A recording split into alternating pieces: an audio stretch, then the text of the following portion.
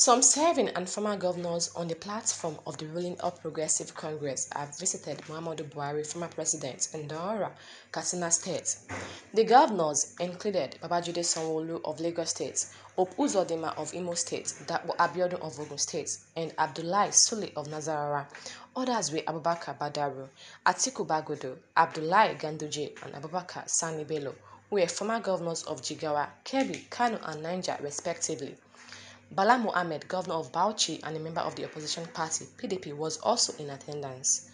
Buhari returned to Daura on Monday after serving his two term as president of Nigeria 2015 to 2023.